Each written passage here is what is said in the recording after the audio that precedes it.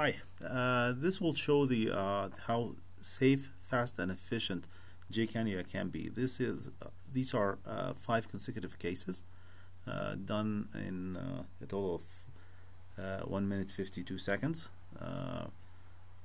Each one of them is they are taken in consecutive cases during one day. One case is done.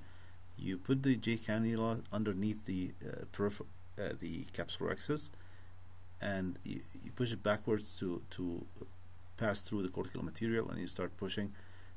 Start from the center and move to the right and left, and just this will just push the capsule cortical material out to the wound.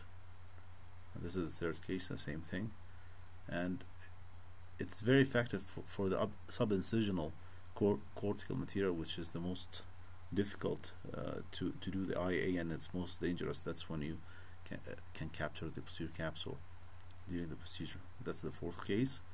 Same thing. You introduce the J-Cannula and try to push it through into the space between the cortical material and the capsule, and all of a sudden everything goes out to the wound. Very effective, very safe.